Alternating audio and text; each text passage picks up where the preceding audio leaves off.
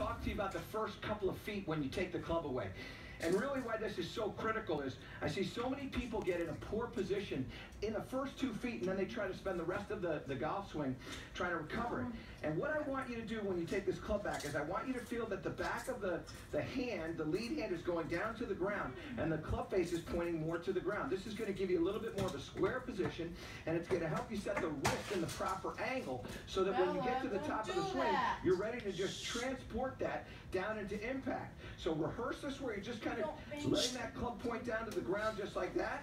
You do that a couple of times, and then make that strike. And what you're going to see is that that golf ball starts dead on the line that we want.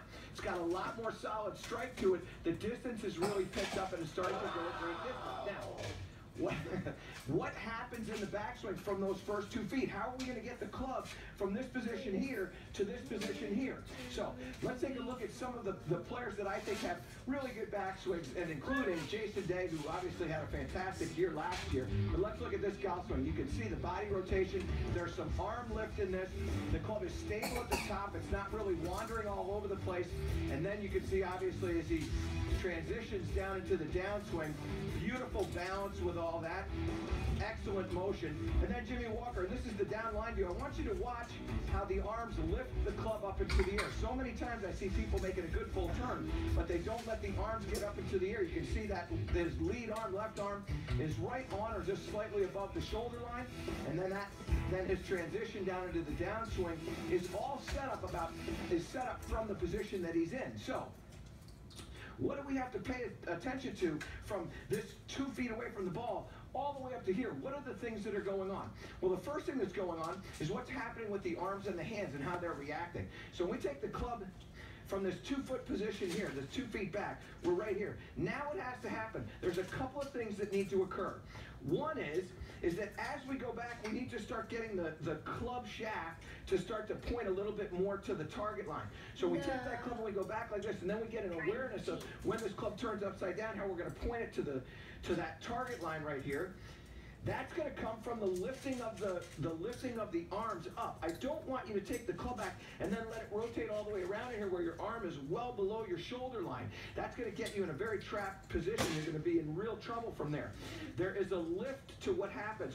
Every single swing is going to start with the hands here, and at the top of the swing, the arms and hands are going to be up here. So how are we going to get the arms and hands to get up in this position right here? When you set up here, you might imagine that you've got a basketball or maybe a book or something like that. And all I want you to do is when you go back, I want you to feel like you're going to put your hands over your trail shoulder. So maybe in a down the line view here, if we've got one, when I take this club back, I want you to feel like that your arms and hands are literally going to feel, they're right above your trail shoulder here. So they're going to go up, boom, just like that. And when I do that a couple of times and I rehearse that, you can see the arms and the hands are going to have some lift. Watch what happens to my trail elbow. It's going to get right up into the air there. I'm going to get some space in between my elbow and my rib cage here. Up like that. After I've done that for a little bit, now I start in that 2-foot position. I'm going to start there, and then I'm just going to let that just get right above my trail shoulder right there. Start there, boom, up like that. Rehearse that drill for a little bit. And then let's try one. Good strike, just feeling. All I want you focusing on is where's the position of the hands at the top of the swing. That's essential for you. Now, we need to understand that the chest and the back are going to work in this backswing. How are they going to work? Well, so we've got this little tee that I've brought out. And what we're doing is we're getting the idea that when we set up, shoulders are parallel to this, and then when we go back and shoulders are parallel to this. So they start here and they twist to that. Start here, twist to that. So what causes that? Well, what I like to do, I like to think about the trail shoulder. I think the trail shoulder getting right behind the head is critical for the shoulders to make the proper amount of turn. I find that when you start thinking about the shoulder, the shoulder has a range of motion towards the center of the body where I can move it, but my body really isn't turning at all. So it can be kind of a fake swing where you just go like this, and it looks like the shoulder's almost gotten to the ball. This is an idea that many people had. Jack Nicklaus had this idea. Take the lead shoulder and get it behind the ball. I like to take the trail shoulder and get it behind the head. If I take my trail shoulder, get it behind the head, now all of a sudden I'm going to make a big full turn. And when I look down, I'm going to see that my shoulder line is dead in line with this other bar that I've got on the ground. So I'm parallel to that line. Trail shoulder goes behind my head.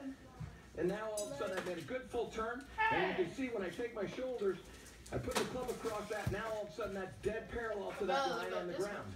So I've got a combination of two things in this backswing that I'm paying attention to. Can you open it? Obviously, we're keeping the first 2 feet, paying attention to what's happening with that club face in the backswing there. Then what we're doing is we're going to let the hands get above the trail shoulder as the trail shoulder is turning. So we're really focusing on imagery of that trail shoulder. Trail shoulders up and then back.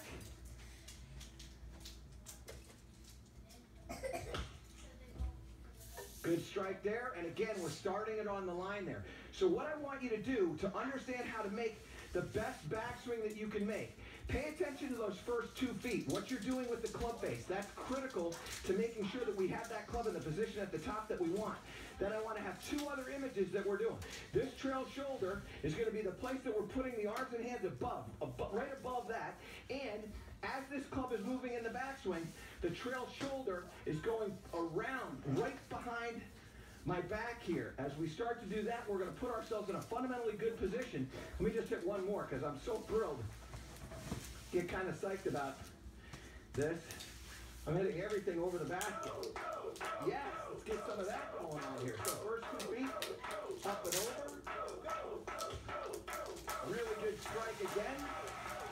This was I am getting long in my old age. Look at that. All right, listen, we come back. We're going to get to some short